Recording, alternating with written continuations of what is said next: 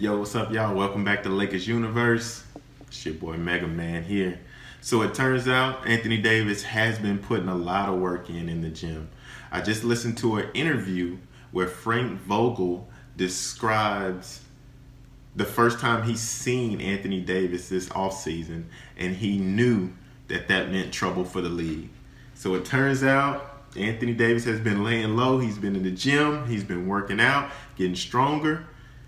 So that makes me even more excited to see exactly what kind of team we have and how they all gel together on the floor.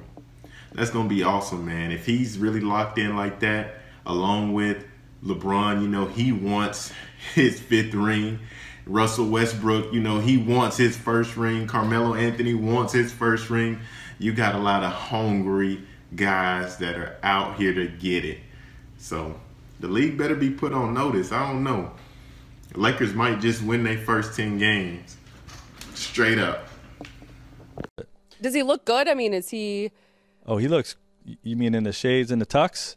He looked damn good. Well, or does his body look good? Yeah. Because that's what I was like, his exit interview, one thing that stood out to me was his excitement to get back to an off-season routine to build his body. He put a lot of work this off-season into his body. Yeah.